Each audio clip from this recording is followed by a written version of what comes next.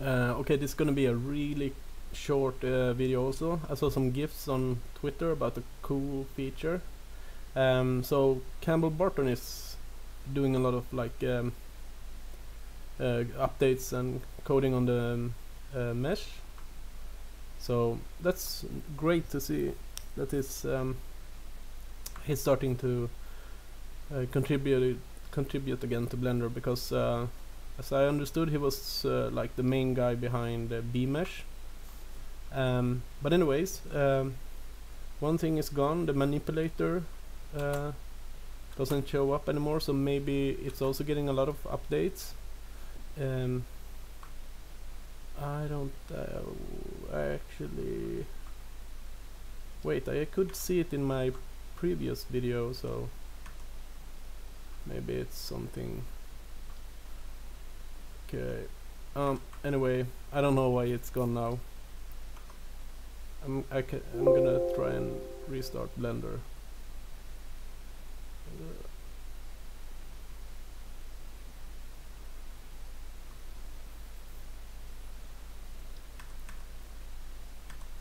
Okay, so now I have the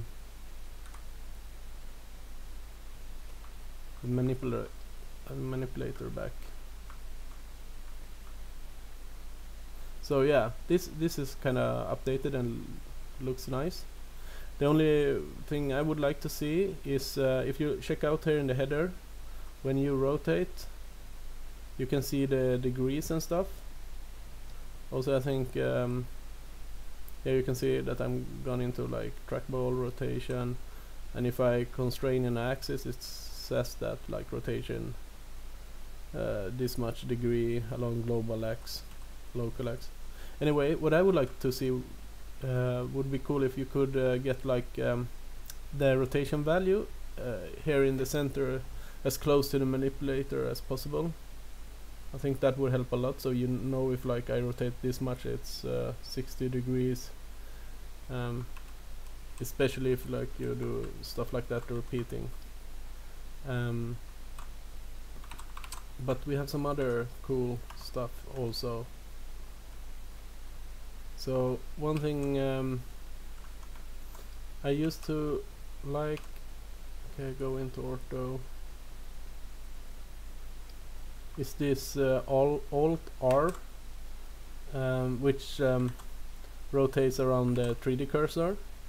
So if you want to use it, you have, there was a lot of like I can use this a lot, snap cursor to selected, or maybe move it out a bit to get something like really correct. I used to do like this, extrude this, constrain along an axis, and then snap the cursor. Whoa, I shouldn't have run that on, not on these guys. So, but anyways, with this new one, you don't have to do anything like that.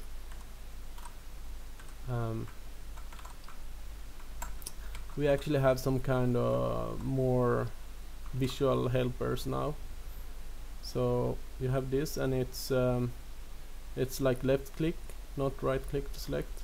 Right click are mostly to cancel any tools. So you can place this pivot point anywhere you want, and you can oh, it's that one, rotate. So yeah, that would be kind of nice if they had different colors and maybe some kind of explanation, like which one is actually moving. But I guess it's like really early, so this one could actually be accessed. That would be cool. Oh, it is accessed, but just an arrow. Okay. But anyway, all this stuff is really nice to see, and I really hope Campbell get as much time possible as he wants to do this work on the like the mesh modeler, because it seems like he likes that, and all the stuff so far looks amazing. It's gonna be much more fun to model when you have these like visual helpers. Yeah, that's it.